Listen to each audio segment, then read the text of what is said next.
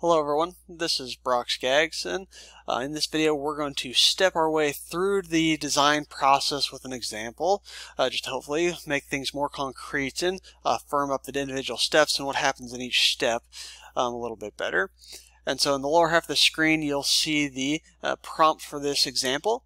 Let's assume I've got a ATV and a flatbed pickup, and I need to find a way to basically load it and unload it, we'll say. Let's assume that I'm wanting to take a trip out to the mountains in Colorado, ride around there with a four-wheeler, and I need to find a way, some sort of solution to this loading and unloading process at the beginning and end of my journey to Colorado. And so that's a kind of a vague, cloudy description of the problem, but we know that's not good enough. We need to basically take that description and be able to formulate a list of design inputs that our solution is going to have to satisfy at the end of our process there. And so one of the things we may do to begin with is come up with some characteristics of the ATV and the pickup, get a little bit more specific, so things that may be of interest to us if we're trying to find a solution for this loading and unloading. And so to pick this up, I've got an example of an ATV here. I just picked one at random. Let's say it's this Kawasaki 2022 Brute Force 750 4x4i EPS camo. I do not have this, nor do I know much about Kawasaki, but it'll work for the lecture here. And so I look at their webpage and let's say, well, the price, that really doesn't factor into anything. I'll assume I've already owned it. If I get down here to model specs, we may have found some items of interest. And so if I start clicking and expanding these out, under the power, we see things like engine, characteristics, displacement, maximum torque. Some of these may be of interest, but probably not too much. One thing I can think of is like the maximum torque may come into play there, as far as I'm going to have to build some sort of ramp, and I want to make sure the ATV is able to have enough torque to propel itself up the ramp. I'm assuming just by the fact that it's an ATV, it probably would be able to do that, so I'm not seeing too much here of interest. As far as capabilities here, I've got some information about the front and rear tires that may be of interest. Again, kind of thinking about if I built a ramp, I would want to know the widths of those tires, for instance.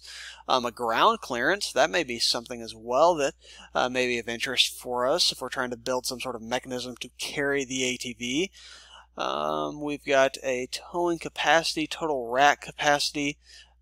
Towing capacity, that may be of interest. We could maybe make some assumption that if it can tow that much, I can also pull on the frame, but with that amount of force and not break anything structurally.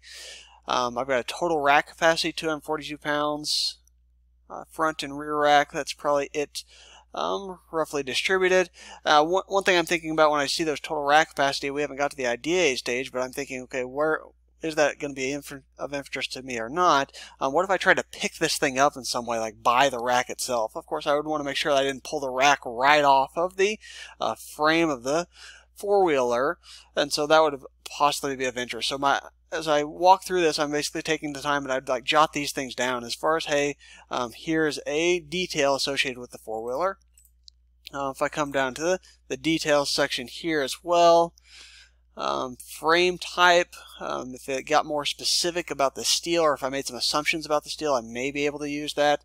Oh, this would be a good one here, the front and rear track width, so the transverse distance between the wheels there. That would definitely be of interest. I'd want to take note of that. Oh, I like these bounding box dimensions as well. Just to make sure, as far as if I had some sort of carriage that I would be carrying this thing with from the ground up to the flatbed plane, I would need to know that. I would probably grab the seat height just in case. This curb weight would definitely be of interest here. I'm at some point going to have to lift or get this thing up a certain amount, so it'd be nice to know how much it weighs, 700 pounds. Wheelbase, again, would be something I'd be interested in. That distance, kind of in the longitudinal direction, the front to back direction of the two wheels, would definitely be something as well. Instruments, probably nothing. Color, nah. Warranty, probably not as well there.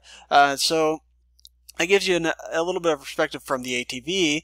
Now, before we go on, we'd be interested also in the pickup as well, right? I'm going to set this thing on the pickup, so I might need to know like this vertical distance from the ground to the plane of the pickup would be something I'd be interested in. maybe as well the width of that bed as well. Would be things I would want to know, if there's any mounting points that are very convenient as well.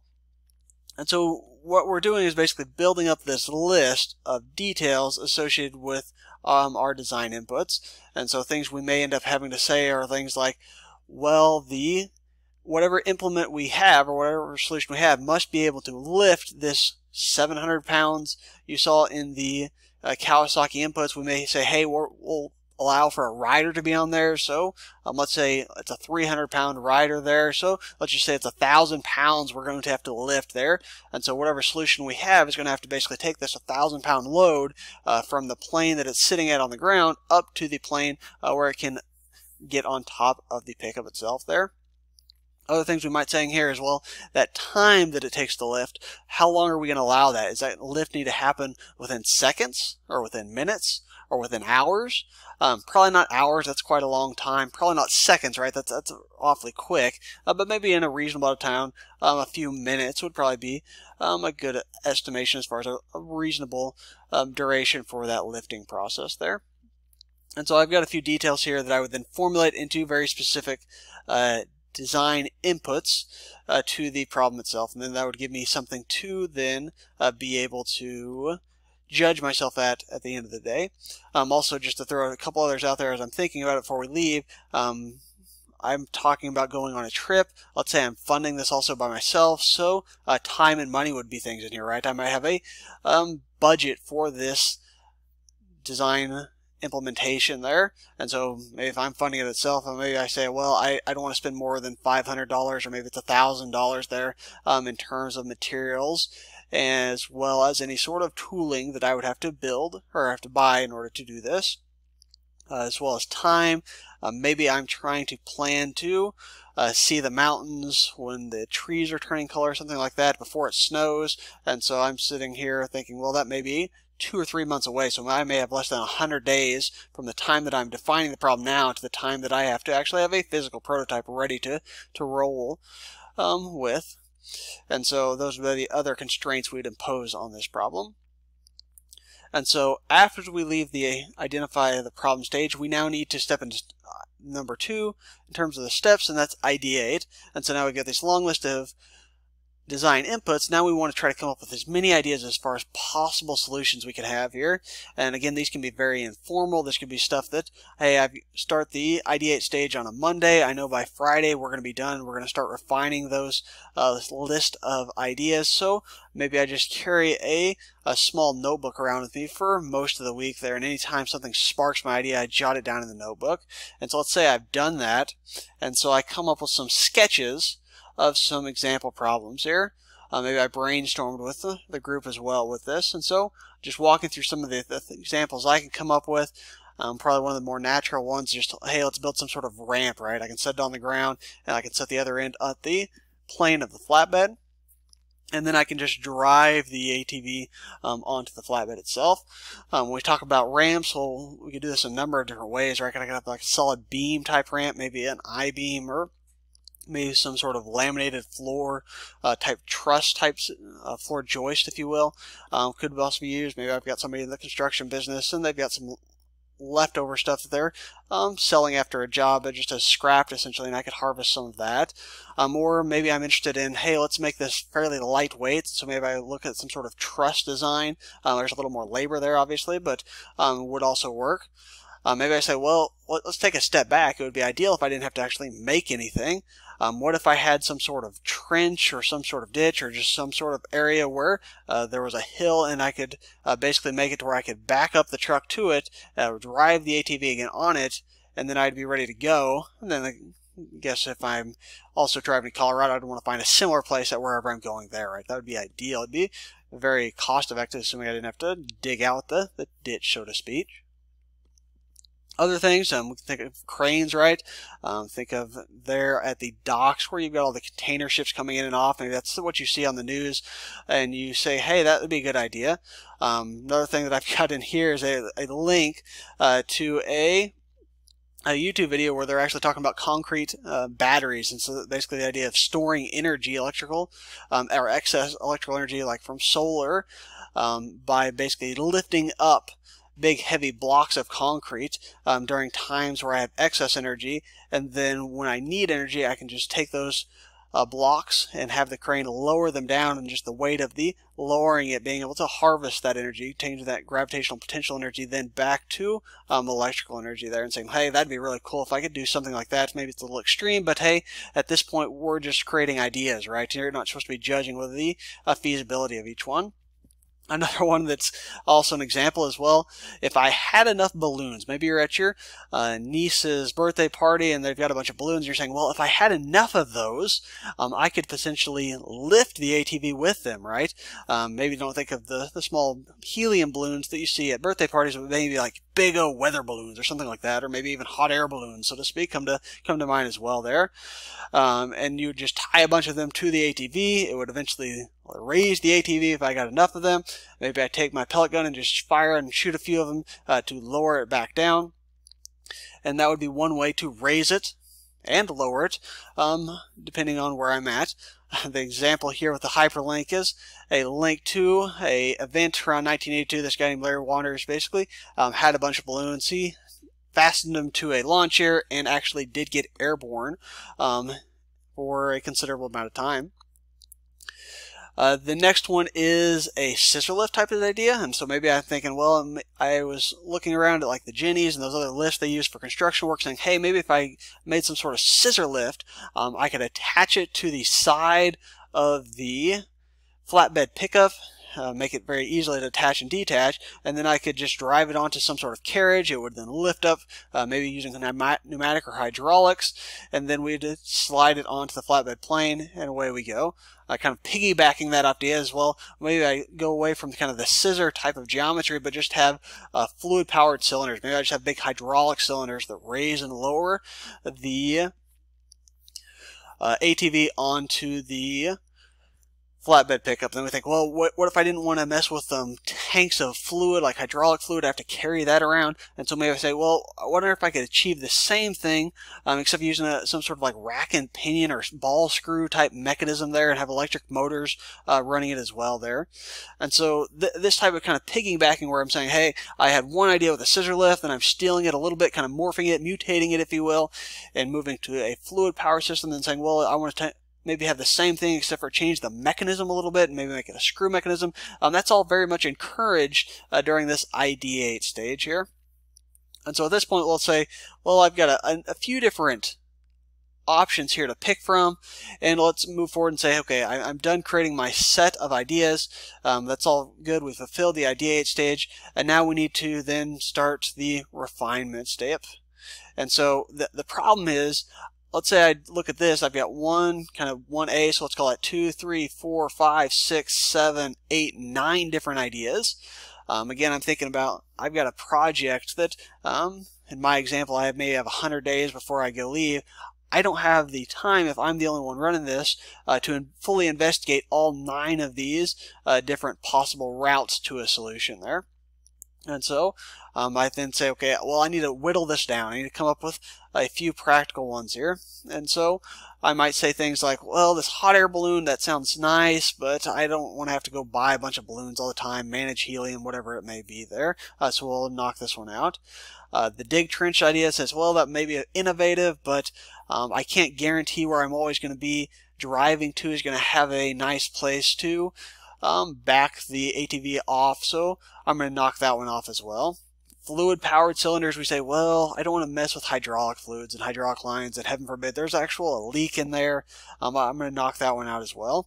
And so we would start picking apart these different ideas and seeing which are the strongest ones for a solution. And so for this example, let's say we end up with picking the ramp here and the crane example here, and say, okay, we're going to move with those and take them to the next step here. And so as we refine them, we may say things like, well, what are the materials here? We'll start to firm up some of the geometry. So if I'm doing a truss thing, I might sketch out and say, well, these are the type of truss structure, like the underlying geometry of those different members. The crane type things, we may start narrowing it in and say, well, I'm going to use an electric motor when I go to do the actual pulling of the ATV upward.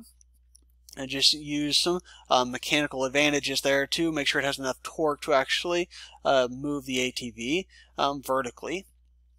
And so we would do that type of thing in the refinement stage, just get a little bit closer to a detailed design there.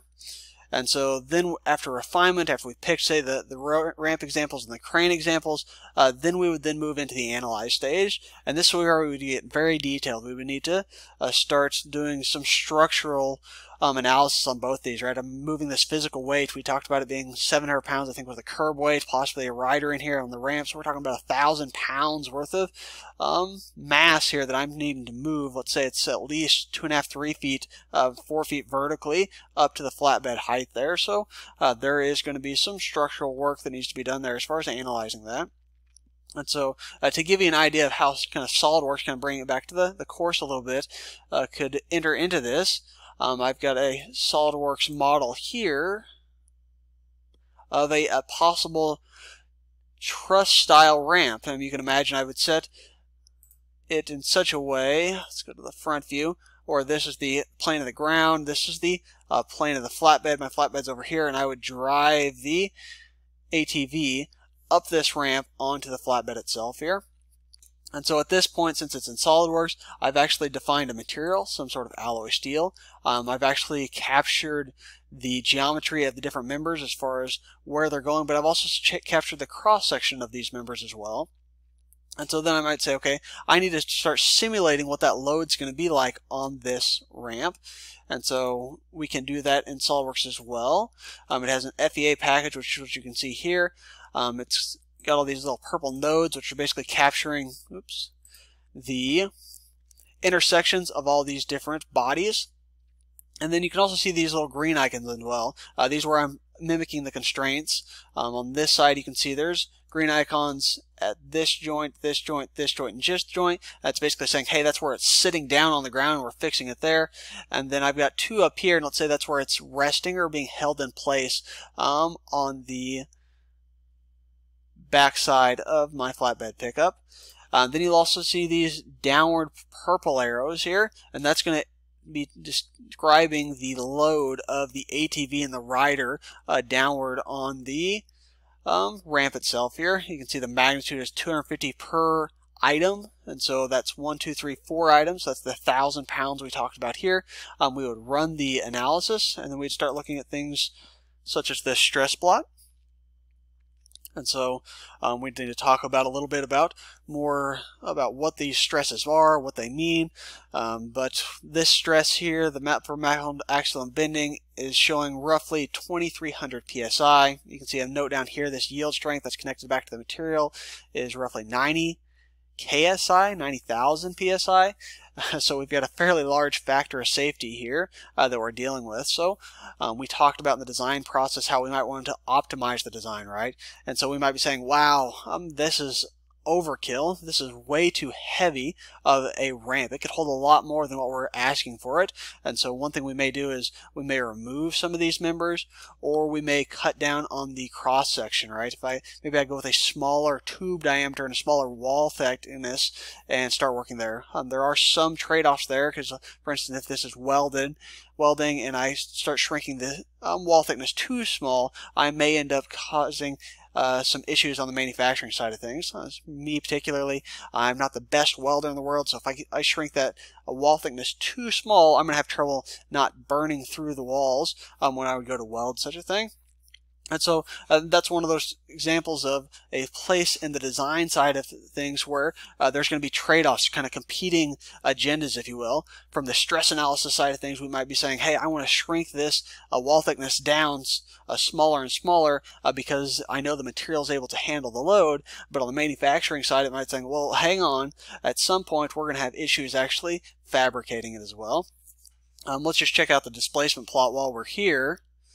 As far as the deformation scale is 1, these Uries, that's the resultant displacement here.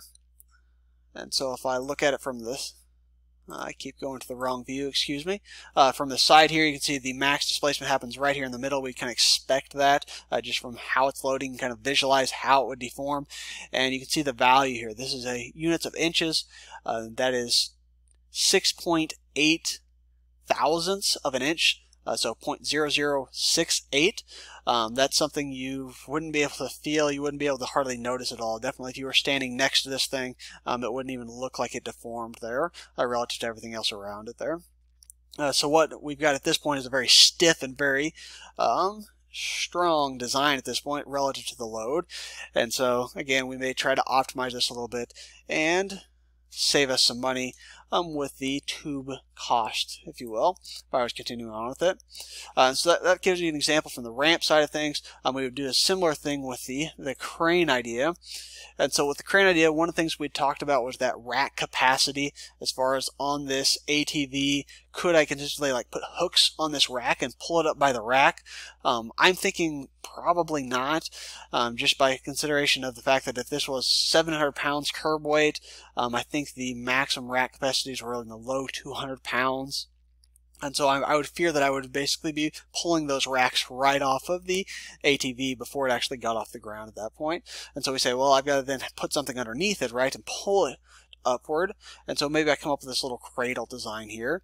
And so then I would drive the ATV up onto the cradle and then use these mounting elements here in order to actually attach wire cabling or whatever it is to then lift it up. And then maybe I set this entire cradle on the back of the flatbed pickup, and then the ATV just rides on inside of the cradle all the way to our destination there.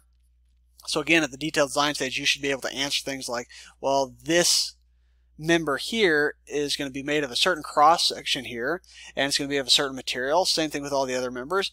You'd also be able to say things like, hey, this thing's welded together. This is kind of the weld rod we're going to be using. Is it going to be all the way around or not? What are the bead sizes going to be? All that type of detailed information would play into the design side of things as far as in this analyze stage itself. And so hopefully you're getting the idea as far as what all is going to be involved at this stage. We talked about system costs. Also, one thing to note is looking at commercially available options. One of the things we might be looking at is, hey, is there something that I can buy off the shelf that'll satisfy my needs? Because a lot of times, if I can buy something off the shelf, it'll be cheaper than what it would take for me to actually develop it on my own. There's, of course, obviously, places where that does not take into effect, especially if you have a very niche thing. But sometimes you can get away with that. And so an example of one thing I might do is look up McMaster-Carr here. They've got some hand winch cranes and pallet lifters, just to kind of get a feel of, is there anything here that I can mount to the back of my flatbed pickup, have the arm extend over the side of it, pick it up, and then be able to rotate it back, put it on the flatbed. I can think if I actually had something like that, maybe I use it for other tasks as well. And so it'd be something to look at, especially if I start looking at these costs here, depending on which one it is. You can go from looks like $1,300 to several $1,000s. So I'd always be weighing that in the back of my mind, saying, well, if I end up making if the commercially available one is say $6,000, but then if I have to build my own, it's $20,000. Well, that $6,000 one off the shelf may be a better way to go. Okay, so I get down with the analyze stage. I've done all of my due diligence with all of the work detailing the designs from the crane and the two ramp variations there. Then step 5 would be I've got to make a decision. I can't go through and allocate resources to develop all of those. I got to make a decision on one of them there. And so this again is where I need to justify why I'm making the decision and what elements I like. And so maybe I say, well, I like the crane idea, but I think it's going to be more complex. I don't have a great way to mount it to the cab or mount it to the flatbed itself, so we'll throw that one out. The ramps, I think the ramp that's a single member, like I talked about, kind of like harvesting like a floor joist or something like that, may end up being too heavy, too bulky, and so I think I'm going to throw that out. So even though it's going to require a little bit more labor because all the different members, I'm going to make the truss example just because I think it may be a lighter. I don't think it may be. At this point in the analyze stage, you would know. You'd say things like, well, the truss member is going to take a little more labor, but it's going to be this much lighter than the regular planar beam here. And so I'm very intrigued by that idea, just partly because then maybe I can manhandle these truss ramps into place, whereas before I couldn't do it by myself. I'd have to go call my brother-in-law and say something like, hey, can you come help me put these in place so that I can drive the ATV on. Maybe it would be too heavy, but now instead of being a two-man operation, it'll be a one-man operation, and that drives my decision the most there. And so for this example, let's say, hey, we decide on the truss style of ramp, and then the next thing would be implement. And so maybe I waited till the implement stage to actually finalize all my detail drawings associated with those individual members. If I was doing it in SolidWorks, I'd make a cut list, which goes pretty quickly, but then I'm just polishing up all the notes there. In this case, it would be a project for myself there, so I probably wouldn't need to make field type documentations or have to worry about anything about that. And so that would be kind of more if I was going to productionize it. At that point, maybe it works really well, and then I'm saying, hey, maybe I really have something here. Maybe I want to try to make a business selling these things, and so then I have to work about building marketing materials and all that stuff, and all that would fall into the implementation side of things. And so there you have it. We've walked ourselves through the 6 stages of the design process. Just to kind of recap here, we started with a very kind of vague idea of a problem, saying, hey, I've got this ATV, I need to get it from the ground on top of the flatbed pickup and vice versa. There, we translated that into a list of design inputs during the identify problem stage. From that, we then went to the ideate stage, came up with these examples of possible paths to a solution. From that, we went to the refinement stage, where we went through this big list and whittled it down to a handful of options that we could then pursue into the analysis stage. In this example, we grabbed the ramp and the crane examples. In the analysis stage, we applied all those very interesting topics in the engineering and physics world, such as dynamics, statics, mechanics of materials, fluid mechanics, all that type of stuff, to really evaluate the design, try to figure out how it's going to react to the loads we're going to impose on it in the field.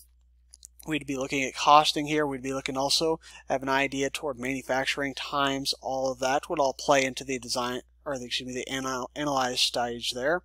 Then finally we leave the analysis stage and we go to the design side of the design step, and then we say things like, well, I evaluate all the options and we pick, in this case we picked one option that we're going to move forward with.